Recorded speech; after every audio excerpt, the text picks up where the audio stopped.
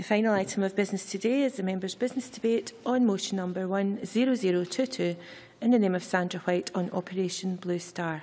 This debate will be concluded without any questions being put, and I would be grateful if those members who wish to contribute to the debate could press the request to speak buttons now.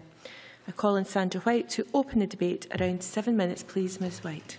Thank you very much, Presiding Officer, and can I welcome the Indian Ambassador to the Parliament, and can I also take a moment to welcome all of the members of the Sikh community here today in the public gallery for this members' debate. Very much welcome you all here today. Presiding Officer, 25 years ago, Operation Blue Star began with the massing of Indian Army troops to be sent to the northern Indian state of Punjab, along with helicopters, gunships and tanks. What happened next has had lasting repercussions, and the recent release of documents illustrating UK government involvement in the planning of the operation have only served to raise more questions than they have answered.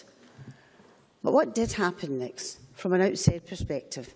It is hard to know for sure, for the authorities imposed a complete curfew on the entire state, denying entry to foreign observers and rounding up journalists to take them out of it. What we do know is that the army attacked with a ferocity that had not been seen before, and that tragically many lives were lost. The temporal seat of the Sikhs, the Akhtal Takht, was severely damaged, and the Sikh reference library, containing many precious documents, was lost to fire. Unconfirmed reports from those caught up in the battles spoke of hundreds being taken with their hands tied behind their backs and shot. And many newspapers reported that atrocities had taken place across the Punjab, and the army had acted with impunity. Of course, we also know that the holy site, the Golden Temple, was attacked, with many inside killed and its holy treasures looted. The whole story and the stories of this bloody episode are perhaps yet to be told. The truth still yet to be fully brought to light, and for those involved to be able to close this chapter in India's history. I, for one, do not profess to hold the right to judge those involved, for that is for those affected by it from all sides. It is for them to come to terms with what happened and to heal wounds in whatever way they can. However, when documents released under the 30-year rule revealed that the UK government had provided, at the very least, advice on removing Sikhs from the Golden Temple, I and others wanted answers. In Scotland, we pride ourselves on having vibrant and diverse communities, and I believe that the different peoples who make up these communities are as integral as one another, and they deserve exactly the same respect and compassion as any others. I'm sure we would all stand up for anyone in our community who we thought had been the victim of an injustice, and for me this is no different. So what exactly did the UK government know? What advice did it give? And what information is it still keeping from us? I do not believe the inquiry set up by the Prime Minister understood the depth of feeling amongst the Sikh community around this issue, and I do not think it gave them the proper respect that they are due. The inquiry stated that over 200 files with over 23,000 documents were looked at as a part of the inquiry, yet has failed to release them. And I think it's time we know why they didn't release them. I also note in the report to the Prime Minister that many military files were related to the period from December 1983 until June 1984 were destroyed, and the UK High Commission reported that a revised plan had been approved of, although it states to be unsure whether this is one based on UK advice or not.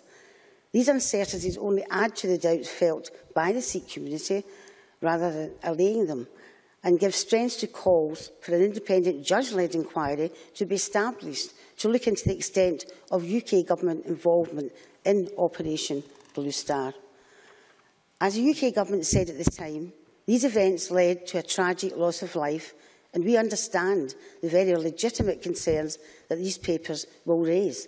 To this, I applaud the UK government for acknowledging that the concerns the release of these papers raise are of a legitimate nature. I hope that they will understand that the concerns have not gone away, but rather have grown, and that in order to give the Sikh community the answer they deserve, a full public inquiry should be undertaken. If we had lost family members, relatives or friends, yet had not been able to have closure as to the circumstances which led to their loss, the least we would seek would be the opportunity to uncover all of the facts surrounding what involvement our government had had in the events. And this is a right that I think should be fundamental to all. Thank you very much, Presiding Officer.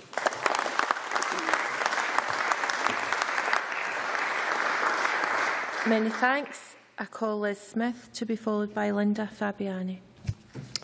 Deputy Presiding Officer, at the weekend, BBC Radio ran an item on the Sunday programme which examined the facts of Operation Blue Star and the events in Hyde Park to mark the anniversary. It included comment from the highly respected former India correspondent Mark Tully, who had reported on the 1984 military operation, highly respected senior members of the Sikh community, both in Britain and in India, and also comment from some young Sikhs. It was an extremely interesting piece, and it urged public caution and careful understanding of the very deep-seated concerns which have marked the legacy of Operation Blue Star. I think it's very clear that apart from capturing the headlines around the world, the events of June the 3rd to 8th June 1984 were seen by many as a defining moment in Sikh political history. The potent mix of a military attack on the Golden Temple, the holiest shrine in the Sikh faith, the demand for Khalistan to be a separate state, and the mix of militants, pilgrims and other faiths all becoming involved in this dispute was clearly toxic. And of course the aftermath was the assassination of Indira Gandhi in October 1984. Feelings quite naturally run very high still, and there is debate amongst those who have been asked to comment about this weekend's anniversary as to whether it should perhaps be seen more in the context of a commemoration or in the context of a rally to promote future political support. Opinion on the BBC programme and within the newspaper coverage, probably within this Parliament too, is strongly divided. And that makes it even more important, just as Sandra White has said, that we are sensitive about the way forward. Now, I note that Sandra White's motion states that there was British foreknowledge and involvement of the planning of the operation, as indicated by the release of the papers under the 30-day rule. These papers rightly prompted an investigation ordered by the Prime Minister, who was very clear in recognising that the events of 1984 had led to a tragic loss of life, and he said that he understood the very legitimate concerns that these papers will raise. And that's something that I think has been welcomed by the Sikh community, notwithstanding that the fact remains for a full public inquiry. Again, opinions differ markedly between those who allege the full involvement of the UK government and those who led Operation Blue Star, who deny that that was the case.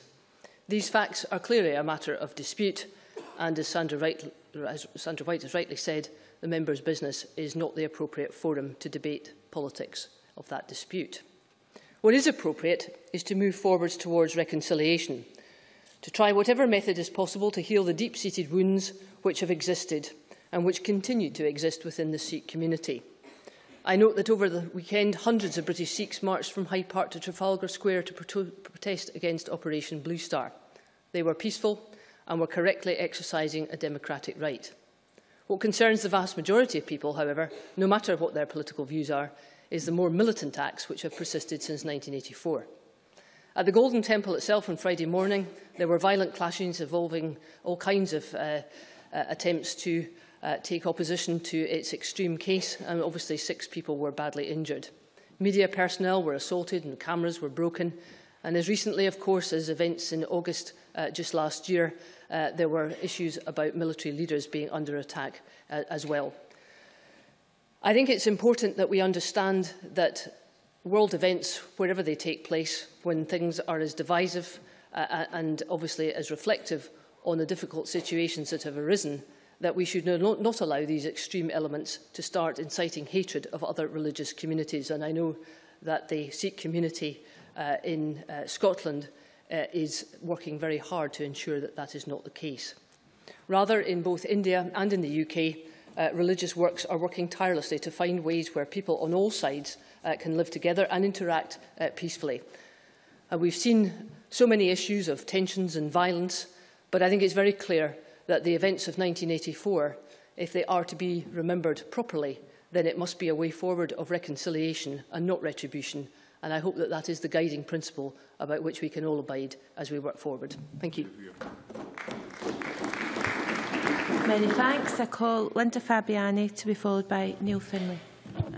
Thank you very much, Presiding Officer.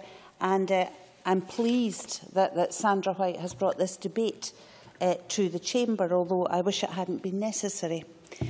I think, like many people in Scotland, didn't know at all much about Sikhism. And it was only, I think it was the last election, there was a Sikh chap in East Kilbride that got in touch with me to say, you don't know enough about our religion, our culture, our heritage, our history, and it's about time you did.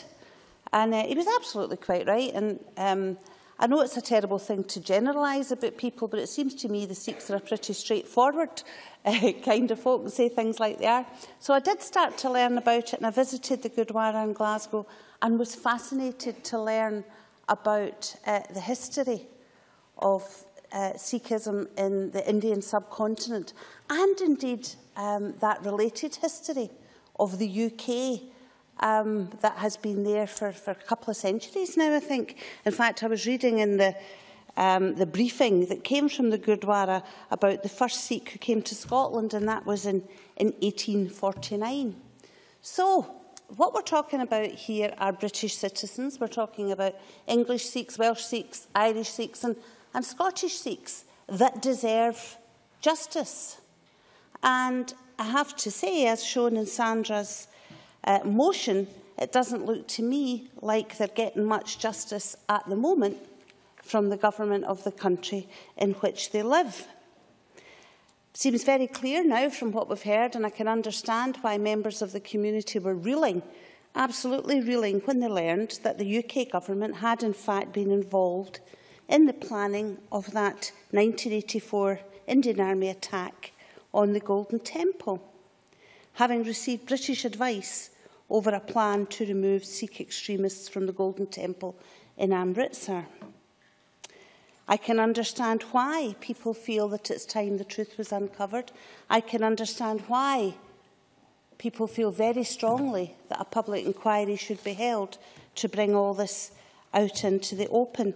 I was aware that when the Prime Minister David Cameron visited the Golden Temple last year, just over a year ago, he did decline to apologise for the 1919 massacre there, but said we must learn lessons. That's fair enough. Let's learn lessons. And surely one of the lessons that should be learned is that you have to be open and transparent about the truth when it is people in your country, when it is your own citizens who are calling for this and who feel they are being very, very unfairly treated. Now, when you look at the issues with the report, there's events and documents relating to the events which were pivotal to the inquiry, which were not specified. There's a view that these have to be so that we can get full transparency. It was said that the report said that the reason such documentation had not been permitted was due to the practices of the Indian government. Well, that's a bit of a woolly statement. Practices aren't law, they aren't legislation. If there's practices of the Indian government, doesn't mean that the British government have to agree with them. There is surely room for much discussion there. The bit that really got to me was that no question was raised as to the practical UK support for military operations, and it was an internal matter. Well, that's just a bit of a cop-out, really. We've heard that over and over again. And I remember back some time when the UK government was sending arms to Indonesia under a so-called ethical foreign policy, which said they should never be used for external aggression or internal oppression. But they were still selling arms, although people were getting slaughtered both in East Timor and West Papua. Seems to me that that lesson hasn't been learned. So I'm aware that I have to close. What I would say is that I agree with everything that's in Sandra White's motion. I agree with the call from the Sikh community, the Scots Sikhs, that say we must have this inquiry because we deserve the truth. And I would really like to see the UK government agreeing that they will look for the truth and declaring that lessons have in fact been learned. Thank you. Thank you. And now call Neil Findlay. Presiding Officer, I had no intentions of speaking in this debate. I don't have anything particularly illuminating to add. I only stayed out of nosiness to hear about the subject. Indeed, I vaguely remember the events happening when I was in, I think, fourth year at school. I think what we're seeing about the events at the Temple in the Punjab 30 years ago strikes me as having many similarities with a number of domestic issues in the UK, a number of domestic issues that I have an interest in. I'm only going to speak very, very briefly on these, but there is clearly some similarities in the way in which the role of the state, the way in which the state has been involved in this, the role of the security services, probably the role of the police and the general establishment. And there's a shared interest in this, because if we look at things like the Hillsborough disaster, if we look at the case of the Shrewsbury pickets, if we look at the case of the Camel Laird ship workers, the blacklisted workers, the Hillsborough victims and victimised miners, all show glaring similarities with the role of the state in this case. And I think the release of the papers and the exposure of the role of the state, and in particular the security services, is much needed, because we need to shine a light on what these people do, and that has been something that many campaigners have been trying to pursue for some time. The only thing I'm going to add to that is that this autumn I've been working alongside the GMB trade union, and we're going to host a justice conference in Liverpool in the autumn, and that's going to bring together all of these campaigns. And can I invite members of the Sikh community to attend that justice conference in Liverpool, where all of these common issues that these campaigners have been campaigning on, about release of papers, about evidence from the time, and about bringing justice for these types of campaigns, will be discussed at that conference. And what the aim of it is that all these campaigners will speak to one another and learn from one another, and will have legal representation at the highest level. So I think it's an open invitation to attend, because much of the things that are being campaigned about here will have a lot in common with a number of campaigners in this country who have very similar concerns to the people here. Thanks. Malcolm Chisholm. Presiding Officer, I'd like to congratulate Sandra White for bringing this important subject before the Chamber today. It's not an issue that I have any great knowledge of, but I certainly have a great deal of respect for the Sikh community. Clearly, many Sikhs have lived in Leith over a period of many years and have contributed a great deal to Scottish society. So I would always listen very carefully to the views and concerns of Sikhs, and I think if they are demanding that more should be found out about these terrible events, then certainly I would be prepared to back up their call. I think the theme of reconciliation that Liz Smith talked about is absolutely central. I think whatever happened, obviously we don't want that to fester and to promote tension between different communities and different religions. So reconciliation has to be at the heart of this debate. But the other side of the coin of reconciliation is truth, and you can never have proper reconciliation until the truth of a situation has emerged. So I would certainly support certainly the Sikhs in my constituency and the Sikhs more generally in Scotland who want to get to the truth of that. That seems to be a completely reasonable demand that we should support. Clearly, it's not this Parliament that can act directly on that, so some of us will no doubt have discussions with our colleagues in the UK Parliament, because it's in that Parliament that the decisions about this will be made. But certainly I would undertake to discuss that with my certainly the colleague who represents my constituency in the UK Parliament, and I'm sure he also will be mindful of the demands of Sikhs in his community and further afield. So let's have reconciliation, but let's have truth as well, and let's also always remember the enormous contribution that Sikhs have made and still make to the life of Scotland. Many thanks. Can I now invite Hamza Youssef to respond to the debate? Minister, in around 7 minutes or so. Thank you, Presiding Officer. My thanks to Sandra White, MSP, for bringing this very important motion to the Parliament today. I extend a warm welcome to the Indian Consul General, and also Sat Sri Akal to all the members of the Sikh community who have joined us from across the country.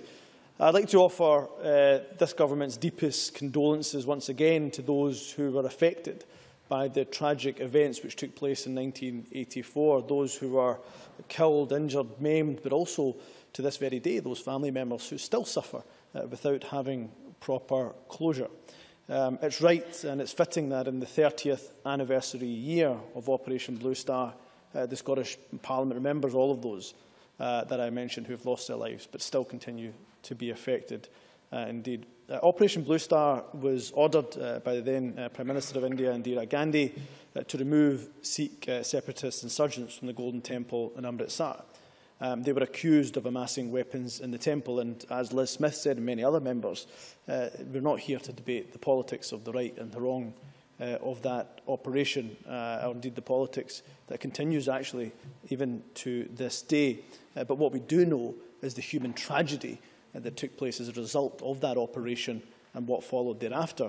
Official figures put the death toll at 575, but other reports suggest that many, many more hundreds and even thousands were killed, including pilgrims caught up in the crossfire.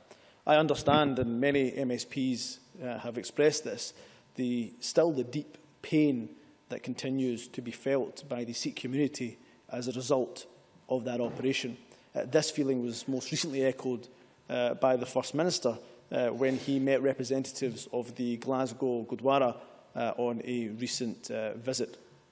On the 13th of January 2014, as many have commented, following the release of 2 letters in the National Archives, concerns were raised quite rightly about the UK government's involvement in Operation Blue Star, and that SAS officials had been dispatched to help India in the planning on the raid of the Golden Temple. No such suggestion had ever been made before or had been known. On the 15th of January 2014, the UK Prime Minister stated that an urgent inquiry into the matter, led by the Cabinet Secretary Sir Jeremy Haywood, was underway. The inquiry was completed on the 4th of February, followed by a statement to the UK Parliament by the current Foreign Secretary that very same day. We welcome the speed with which the UK government acted, and perhaps I can just read some of the summary conclusion of that report. Sir Jeremy Haywood's report, the conclusion read, the nature of the UK's assistance was purely advisory, limited and provided to the Indian government at an early stage, that it had limited impact on the tragic events that unfolded at the temple 3 months later. He says there was no link between the provision of this advice and defence sales, and there is no record of the government receiving advance notice of the operation. In terms of the Scottish Government's response to that report and to that conclusion, I then wrote a letter to the Foreign Secretary William Hague on the 10th of March of this year. I raised the real concerns of the Sikh community here in Scotland about the very narrow scope of the review.